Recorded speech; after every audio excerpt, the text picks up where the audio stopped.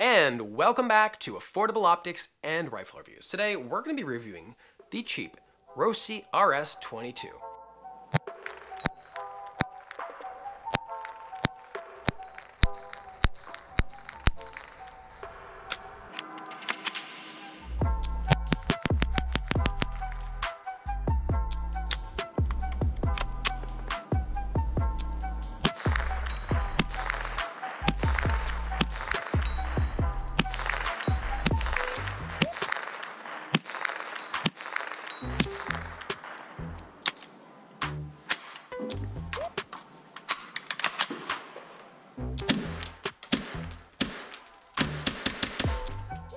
Now this rifle retails for about $100 US. Now you're thinking, well, what can you get for $100 US? You can get the Rossi RS22.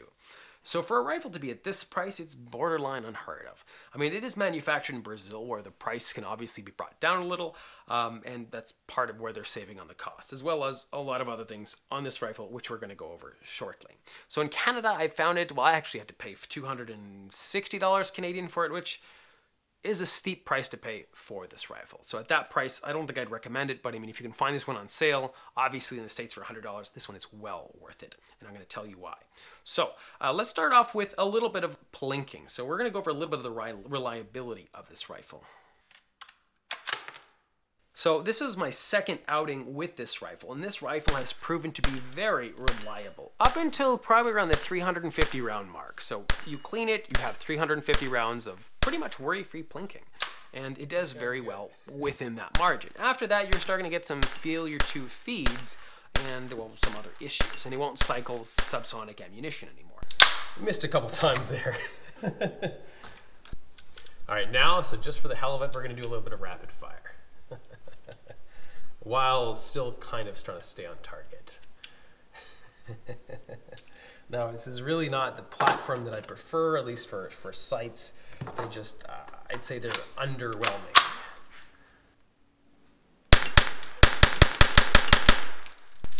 Well, we hit it a few times, not that many, but a few times. When it's clean, it will cycle the CCI center velocity, no problem. Anything around, even 1,050 feet per second, it will do fine. So the match ammunition, it will do great while it's clean. Once it gets dirty, forget it. You're going to need some high velocity ammunition, and even at that, you're still going to have issues. So anything below 350 rounds, it will do great. So let's look at accuracy now. This rifle, I mean, at this price, your expectations for accuracy should be, you should hold your expectations. This is a cheap gun. If it does 2-inch groups, I think I'm still going to be happy for $100. Anyway, let's get to the range. Let's find out just how accurate this rifle can be. I'm pretty hyped to see just how accurate something of this caliber, of this price, can do. Because typically, I mean, anything below $300 isn't going to be all that impressive. So, I mean, stay tuned. Let's find out together. Oh no, we had a failure to what? Failure to fire. Light primer strike, maybe? There we go.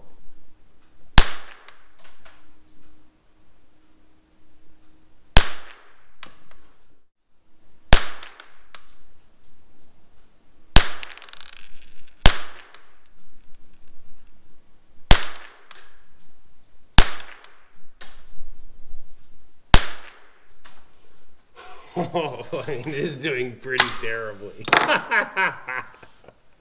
That's some next level accuracy. Okay, I'm gonna give it up on the CCI standard velocity. We're gonna skip over to the SK rifle match. Now, this is some expensive stuff, so it kind of like hurts a little putting this nice stuff through such a cheap rifle, now that I know that it can't do well at all with the CCI standard velocity, and I mean at all. So yeah, I mean, let's see how she does.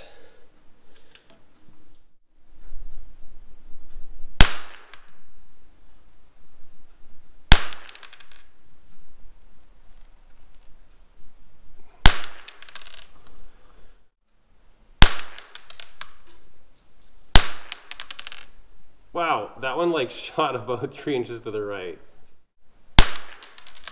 Mind you, there is so much creep in this trigger, it's nuts.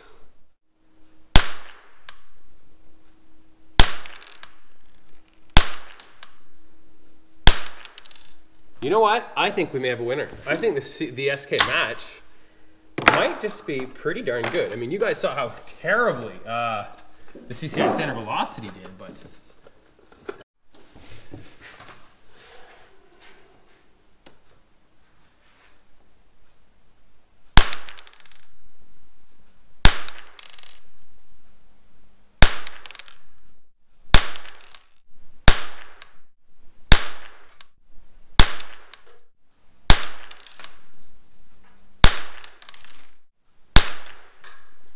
This is by far our best group, guys. This is very impressive. I'm I'm starting to feel this rifle does have potential. All our other groups before were like total crap, but this one, very interesting.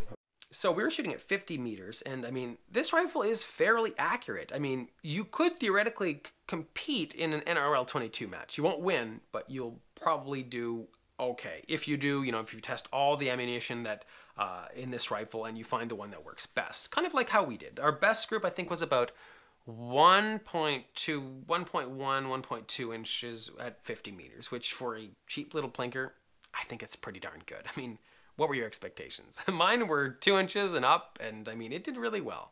So for accuracy, we are going to give it a 5 out of 5. For this price, I don't think you can do better. Next, we have the barreled action. So, this is very simple blowback design. It's got a nice long bolt lever, which is very, very nice. I always complain how the Ruger 1022's bolt knob is just so darn small and inconvenient. Whereas this one, they got it right out of the park. I mean, have a look at this. You can just easily cock it, and there's no issues. So, I mean, look at this one. It's nice and big. You can easily grab it from wherever, and it's perfect size for everyone's fingers, I find. So I think they did a great job for that. Also to note is the bolt does tend to scratch the round underneath. So if you just cycle a few rounds, you're going to notice there are some slices into the lead underneath. That's kind of normal. I mean, for a match rifle, that's a big no-no, but for a plinker, it's not a big deal. And I mean, for shooting steel, for shooting cans, it's going to be fine. Now let's discuss these sights. So they are iron sights, obviously, but they're not made of iron. They're just made of cheap plastic. They are fully adjustable, however, which is really, really nice. I mean, up and down, and they're really well designed, in my opinion. Had this been made of metal of any sort, I think this would have been a fantastic option. But I mean, this whole thing feels really, really cheap. It looks like the first time you drop it, this front hooded sight post it's great having a front hood, right? Well, it looks like the first time you drop it, this thing is going to break off because it's so flimsy. And the next time you drop it, well, your front sight post is going to break too. And the same thing goes for the rear sights as well. They're just made by such cheap plastics that I don't think they'll survive more than one accidental drop, which is kind of disappointing. Then again, you could just put a red dot sight on these dovetail rails on the top, and you can just keep on going. The fiber optic on these, in my opinion, is just way too bright. Even in low light environments and in bright environments, in my opinion, I mean, having the fiber optic here in the back, I find it kind of distracts from what you should be focusing on, which should be the front sight post. And the front sight post is so bright, it's just, it really shouldn't be that way, in my opinion. I would prefer something even like what the Savage 64F has, just a simple little post. It's not kind of like too bright and kind of overbearing on your target. So, in my opinion, even just a black part here would have been great, and a black front sight post would have been nice. So for the barreled action, we are going to give it a 4 out of 5. It did very, very well. It's scored very high in its category. Next, we have the trigger. So this is probably one of the worst triggers I have ever used in my life. But, I mean, at this price, we're lucky it has more than a barrel. So it has a very short reset. So, I mean, have a look at this. Well, first, let's just look at the creep. I mean, look how much creep this thing has. Oh my gosh, look at how much that creeped. I've never seen a rifle with this much creep. Oh my gosh. Now look at the reset. So this has actually a fairly short reset, which is very desirable if you want to do some quick follow-up shots, if you just want to hose down some ammo. This is a lot of fun and makes, you know, rapid plinking a lot of fun and a breeze. So I think they did pretty good for that anyway. Mind you, this trigger is a little bit on the heavy side. It's about 4.5, 4.6, 4.7, 4.9. I mean, we've been measuring this, and it kind of varies by about, you know, I'd say a little bit less than half a pound, how much it varies. But for a plinking rifle, I mean, that's just fun. So for the trigger, we are going to give this thing a 3 out of 5. I have seen a little bit better triggers on rifles of this price, so which is why we're giving it a 3 out of 5. Next, we have the aftermarket support. So from my observations, the only thing you can find for aftermarket for this rifle is longer magazines. I think the Mossberg 702 Plinkster takes the same magazines because it's like the same rifle, pretty much anyway. And you can get, I think, a 25 round magazine, which is quite nice. So we're going to give the aftermarket support a 1 out of 5. Next, we have free floated. Is this rifle free floated? Well, from this side, it sure looks like it is, but from this side, it's definitely touching. So, I mean, at this price, I don't think they can, put all that much more effort into this. I think they did an adequate job. I think they did a good job trying to get this to a to an adequately usable standard. If you really wanted to, you could Dremel a little bit away at the stock so that it is free floating. But then again, I mean, for plinking, this is just fine. So no, it is not free floated. So let's discuss the stock a little bit further. For ergonomics, I think they did a fantastic job for the stock. They have these kind of like texturing here, so it give you a good purchase. It's got these nice little grooves to fit for your fingers. I think they could have done some texturing in here. I mean, because typically my fingers tend to gravitate towards these little slots. Also, the grip is of the perfect size. I have a large size hand, and my hand fits perfectly on this grip.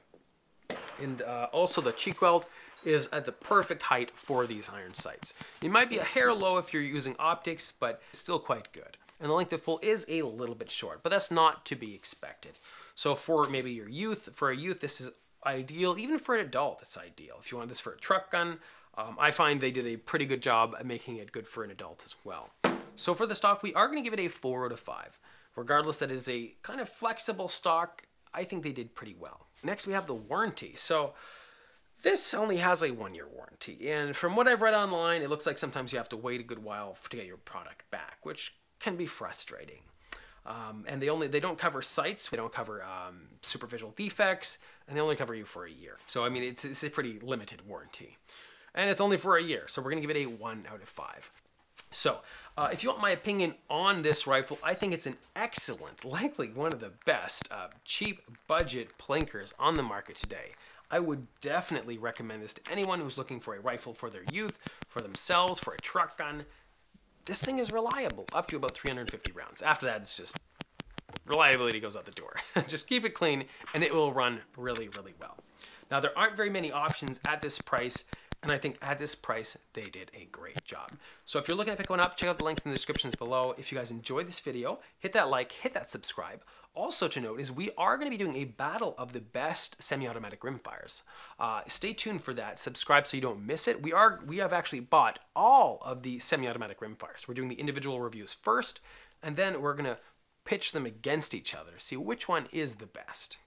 So, what do you guys think? See you next time on Affordable Optics and Rifle Reviews.